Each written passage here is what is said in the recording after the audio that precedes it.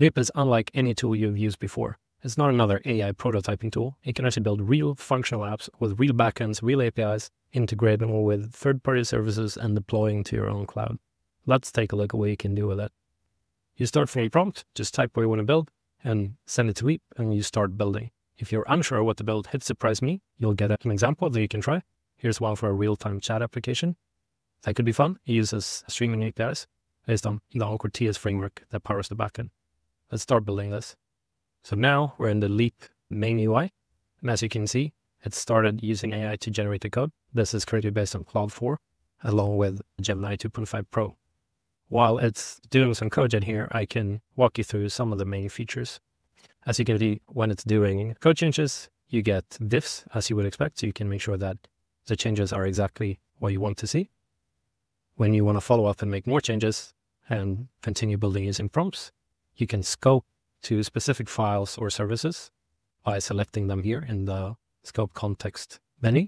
This makes sure that you send in exactly the right context to the AI, which means you use fewer tokens. And it also means you can limit your changes to specific files if you're sure where you want to change the file. But do use it with care. If you scope too much, the AI won't have context of the rest of the application and may make changes which are incompatible and cause regressions. All right, so our first app is complete here. We can see it here in the preview. Let's enter the username. Here we go. So I'm connected and I can send my messages here. As I open this in a separate window, I can join with another handle. I can send the messages here and you can see that they show up here. So it's working, it's real time, and this is using encore.ts's real-time streaming APIs. And encore.ts, if you don't know, it's an open source backend framework that has over 10,000 stars on GitHub. The key feature of it is declarative infrastructure. Basically, if we take a look at the code here, you can see that you can directly in application code use the framework to define, here's an API endpoint, which we defined here by importing the API function.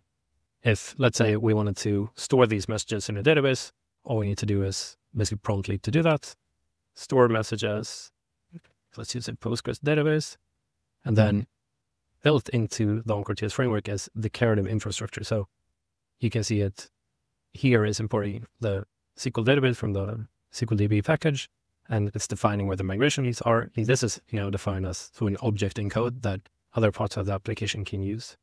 And once it's ready, we can have this reload, and we can see that it works. And we'll also see here on the infrastructure tab, we'll see that the database will be visible here. So now it's rebuilding our app, and there we go, our database is here. And looking at the architecture, we can see this is our backend service, the chat service. It has 2 endpoints, and it has a database called chat. So all is good, and it's working. And if we wanted to deploy this, we could hit deploy here, and you can see it's now telling me to merge my change before deploying. So let's talk about what that means.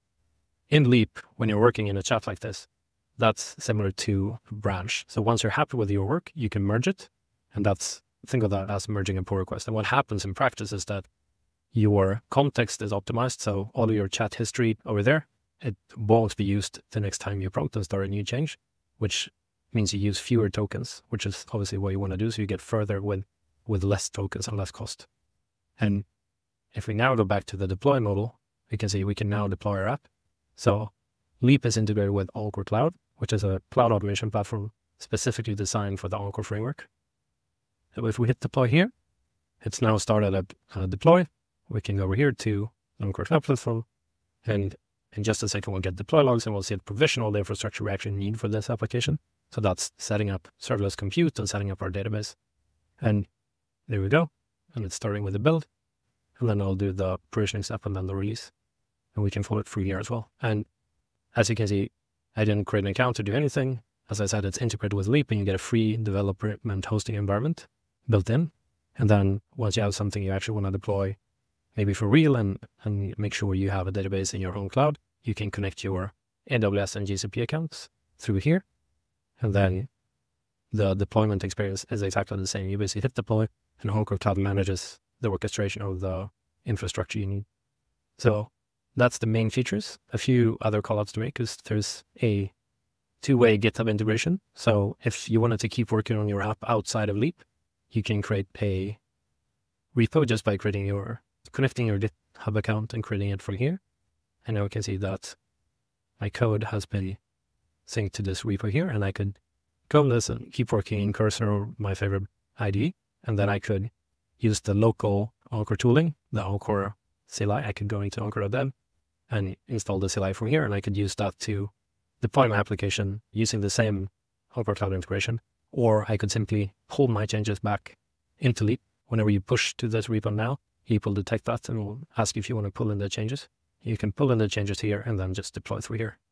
That's the main things about Leap that you should know. I hope you give it a try. Have a lot of fun.